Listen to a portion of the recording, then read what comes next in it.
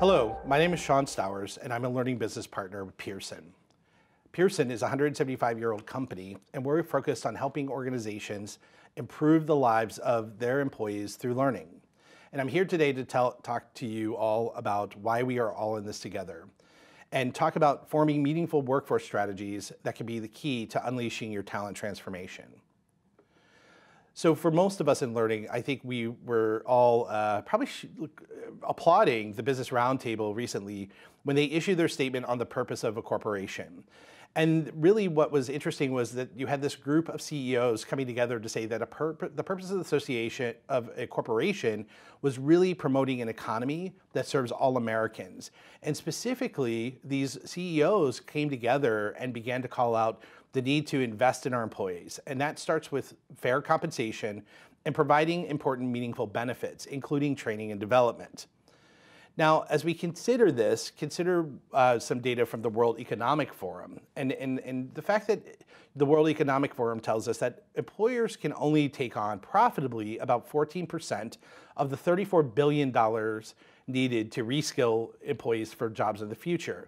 And that this accounts for only a quarter of the 1.37 million workers in the US that will be displaced by automation.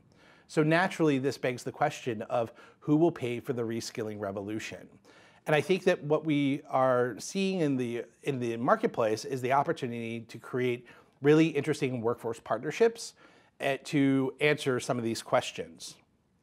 One example of such partnership is the work that we are involved in with the American Hotel and Lodging Association and Red Roof Inn. In this partnership, we are working with Red Roof to extend educational benefits to their employees, both in their corporate locations and in their franchise locations, including very important foundational education such as the GED, and also a pathway to associate's degrees.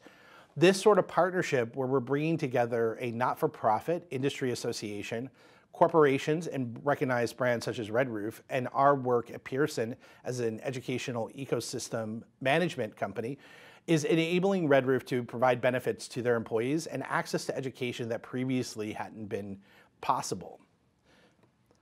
Another great example is actually based in Chicago, in the work of the Chicago Community Trust and the Chicago Workforce Funders Alliance and Reimagine Retail.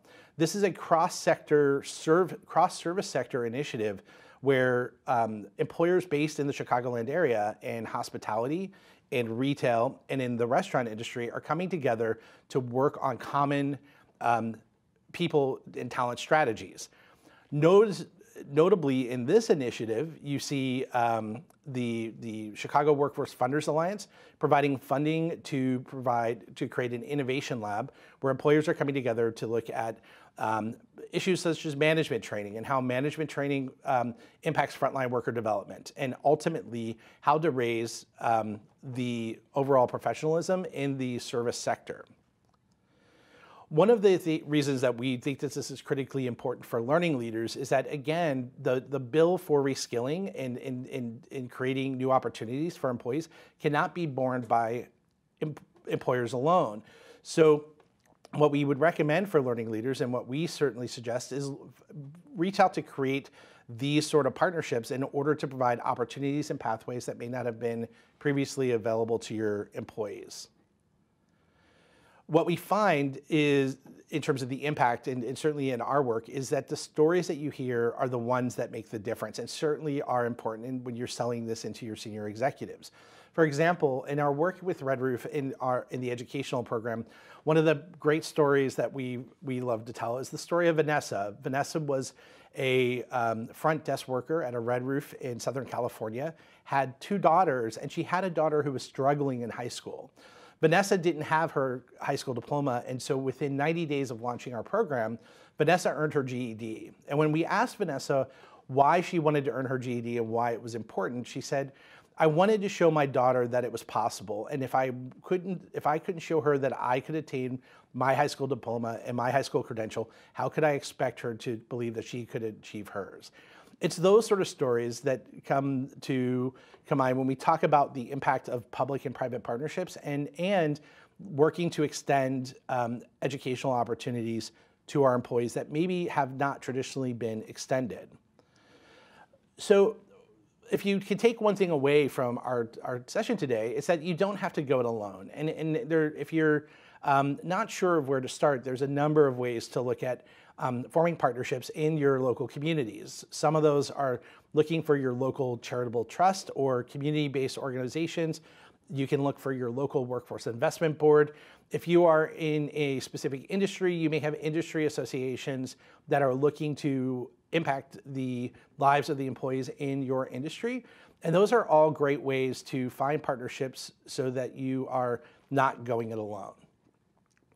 There's a lot that to learn in this space, and we certainly would hope that all of you in the session today picked up some great strategies for how to build those meaningful partnerships for workforce development. Thank you.